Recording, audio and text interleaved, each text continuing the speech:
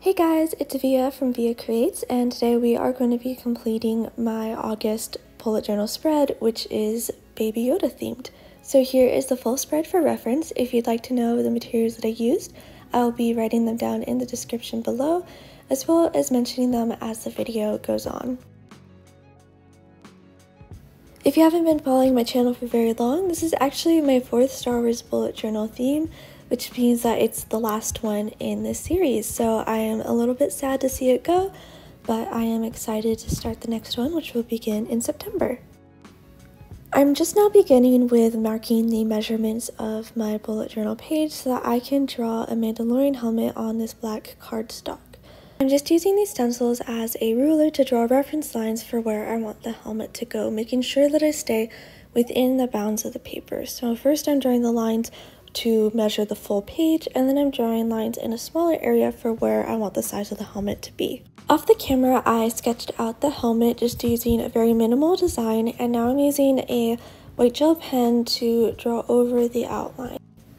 The key to making this look good is to really keep your lines clean and simple, and I actually like that this is not too detailed of a drawing because I think it makes it a much bolder statement.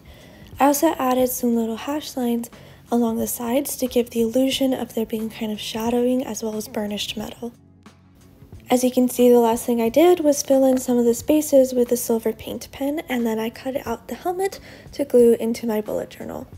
Since cardstock is such a thick type of paper, I did need to cut the helmet along where I would put it in the middle of the page so that when I folded my bullet journal, it wouldn't mess up the drawing, nor would it make my bullet journal too hard to close.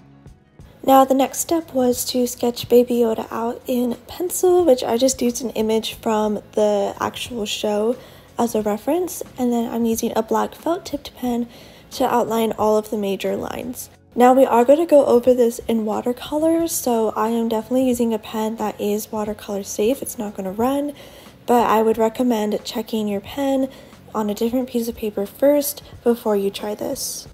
I like to mix my own colors, and I already had a couple on my palette that I had mixed for another project that seemed to work well to create the Baby Yoda green. So I actually just ended mixing up those two colors together with some water, and I diluted it well at the beginning so that I could get down a nice soft base layer that I can build up on.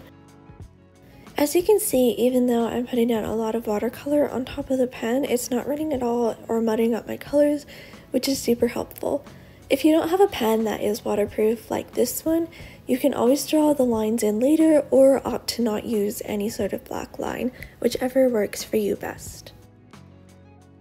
After the base coat has been established, as you can see now, I'm using the same color and just doing more and more layers on top to build on these shadows and to leave space open for the highlights.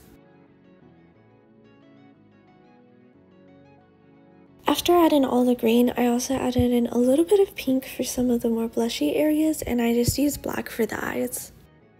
For his little outfit, I decided to use a nice light fawn colored brown, and I went in a little bit darker with the collar because I knew I wanted that to be the darkest part of his outfit. For the rest of it, I already went in with a much more diluted version of that same color, and then used my darker version to go over some of the folds in the clothing to add more depth and shadow.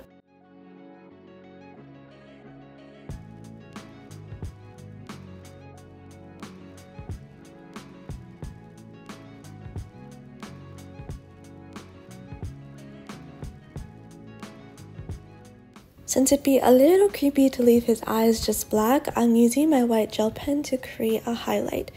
So first I just drew in basically where I wanted to go, and through a process of drawing and then smudging out the gel ink, I was able to create a nice highlight, which then I used the white gel pen once more to draw little dots on it.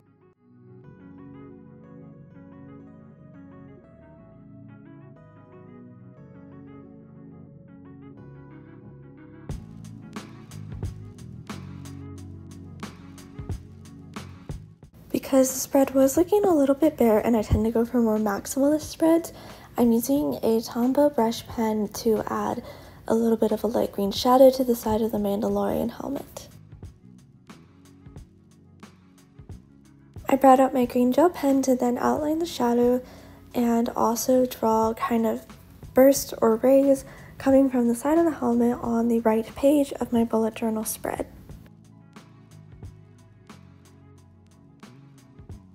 The next thing I did was to use my brush pen again to fill in every other group of the sunburst. However, I did miss a couple, so the pattern is a bit off, but that's okay. I also added horizontal lines to the shadow using my green gel pen, and then it was time to move on to the title. I'm using a gold paint pen and following a Star Wars font to write the title of the month, which is August. So sometimes I do pencil these out beforehand, but since I've done this spread so many times, I've gotten pretty good at eyeballing where the letters should go, so I didn't actually run into any trouble where I ran out of space or did some of the letters too big in this particular spread. The key to this type of font is to make sure that each of your lines is the same width across, so start small if you're a little bit worried about that, because you can always make them bigger later. Also, make sure that your lines are straight, so use a ruler if needed, unless you are doing a curved letter like you.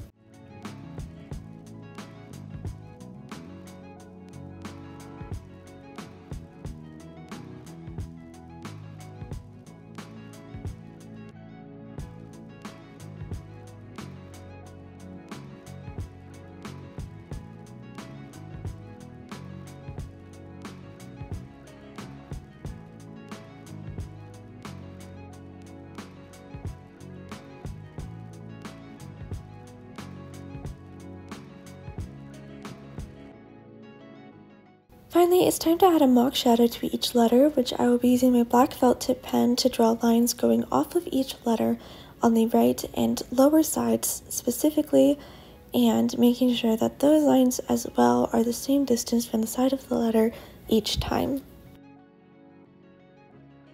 In that last bit of space on the bottom of the page, I'm just going to write the year, which is 2021, in the same gold paint pen, and draw little lines extending off of each side for emphasis.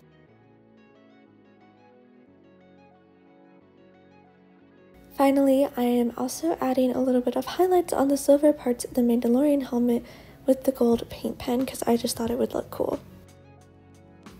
Then to fill up the remaining space, like I usually do, I am adding dots of the gold paint pen, and then with the black felt tip pen, I am drawing little stars all around the page to really round it out and contribute to the space/Star Wars theme. So once again, here is how the spread turned out. I hope that this video was helpful to you and gave you lots of inspiration. If you have any questions about anything in here or any video requests, please leave them down in the comments below. Thank you so much for watching this video, and don't forget to like and subscribe.